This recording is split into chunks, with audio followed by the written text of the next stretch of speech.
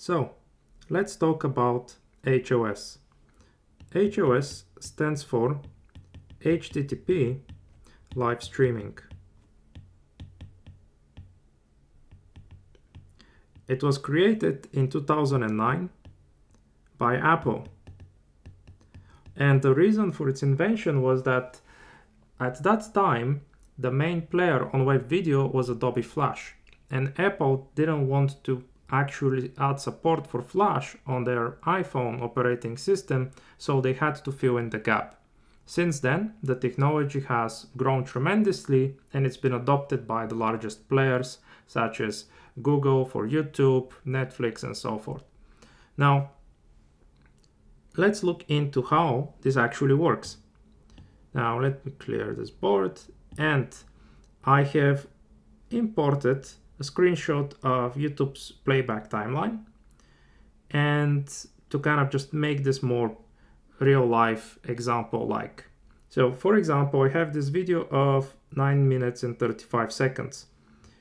The way it works is this video is sliced into 10-second intervals. I am delineating this here, but I am very bad at getting this accurately. So ignore the imprecision, but imagine that this is 10 minutes, it's sliced perfectly into 10-second intervals. And what you end up with is these tiny chunks of your video.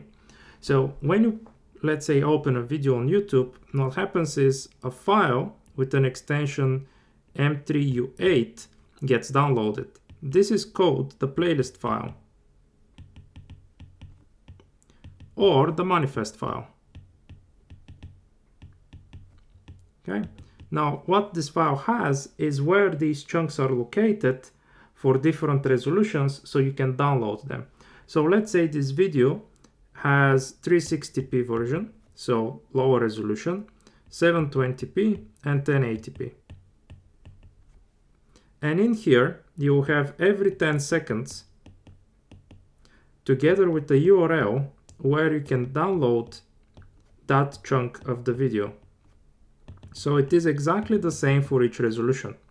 Now, if you start watching at 360p, you download all these tiny chunks. You don't notice how they're concatenated as you play. You start from at the beginning until the end of the video and you're done. Now, the beauty of this is essentially something called adaptive bitrate streaming.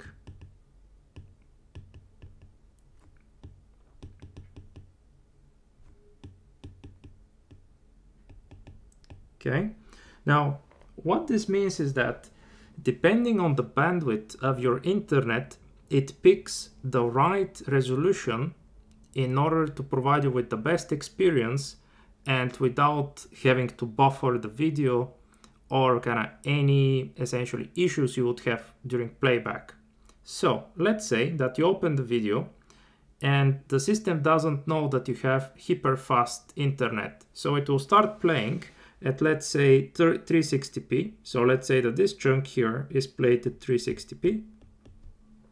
Then it figures out, oh, this person's internet is really fast. So it will automatically start downloading, let's say you're already at minute 5, the 10-second chunks from the 1080p version. So it will become here, let's say 1080p, and let's say we stay there until the end. We're gonna take a few examples by, let's say, you manually changing the resolution in just a second. So in here, for those of you that have used YouTube, you know that the red color represents the elapsed time, so something that you've watched or you might have skipped. The light gray over here is essentially the already buffered, and the dark gray is the unbuffered.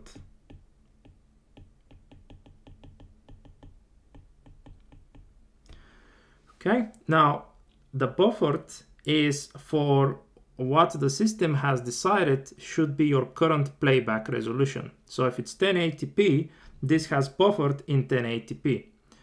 Now, what happens is that you don't really have this guarantee as you start downloading because the system evaluates your bandwidth throughout the entire time.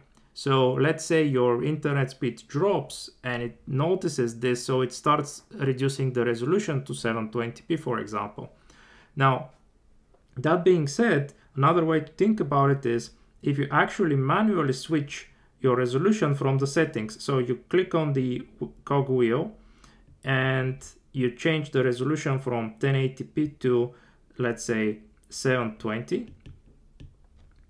And you'll get the red line, but if you actually go back, you will notice that it will start re-downloading because, let's say, this line was already downloaded in a different resolution.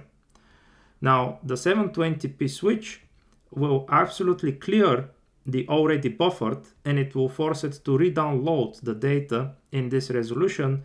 And then the unbuffered is obviously straightforward until you have kind of reasonable margin of buffered data, you won't have to download. So obviously as you progress, it only downloads the chunk as needed.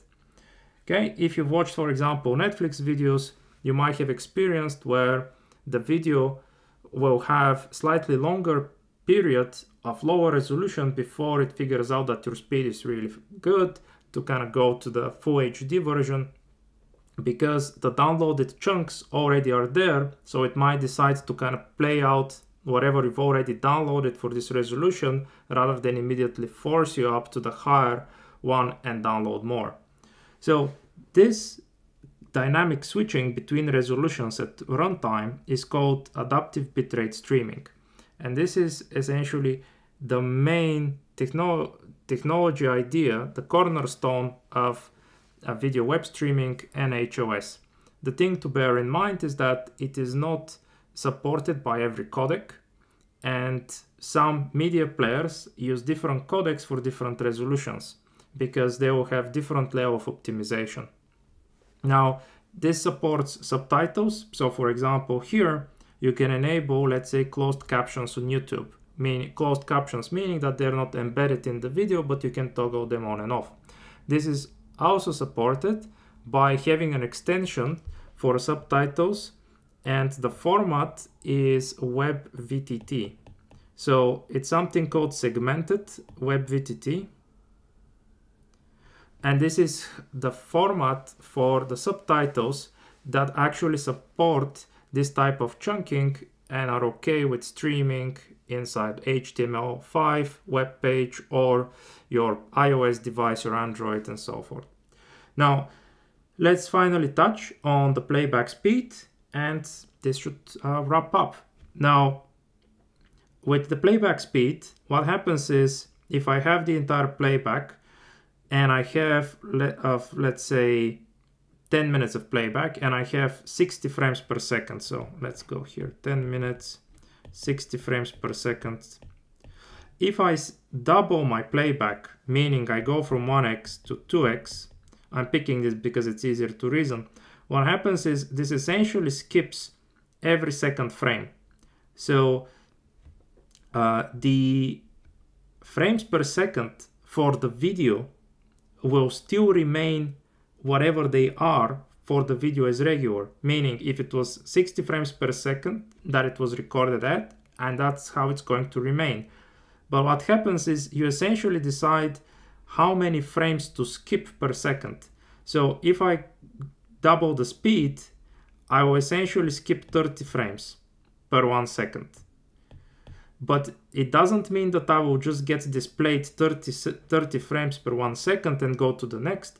What actually happens is I actually remove them, so I get the next 30 frames from the following second. So I always remain at 60 FPS, but I'm at compressed time. So I have 60 FPS in, again, 1 second, but I have taken half of the frames from the following second.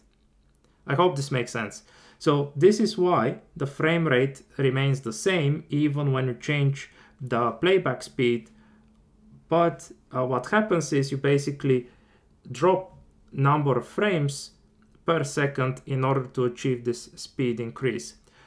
Now, because obviously this is supported, the same applies for the subtitles. So as you speed up, you get the subtitles adapted as well. Okay. Now, I think this covers the fundamentals. In reality, the technology is obviously not that simple in terms of deciding and evaluating at runtime, what resolution to use, bandwidth, and there are quite a few other elements to it called CDN, which will be covered in the following video. Thank you.